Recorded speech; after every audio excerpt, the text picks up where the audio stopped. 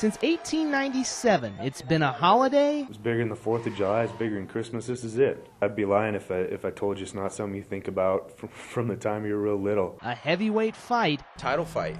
You know, first few plays are more about who gets the first punch in and less about if you go the right direction or not. You want to install the fact that, you know, we're here and we've come to play. And so much more than a football game when Montana and Montana State line up. Everyone comes up and they got a gun rack in their truck and it's a Brawl of the Wild. What makes this 110th Brawl of the Wild so intriguing are the new storylines mixed with the old.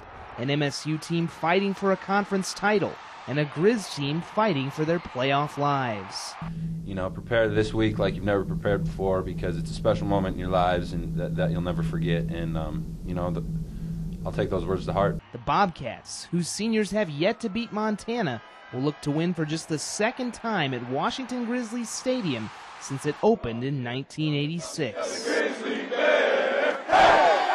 Over 3, you know, it hurts, you know, especially because you put so much pride and everything into this rivalry that it hurts. And with two teams that have had a penchant this season for dramatic fourth-quarter comebacks. There'll be a lot of confidence coming down the stretch because I think you have people on both sides, because we've gotten there this year and they've been there this year and in the past.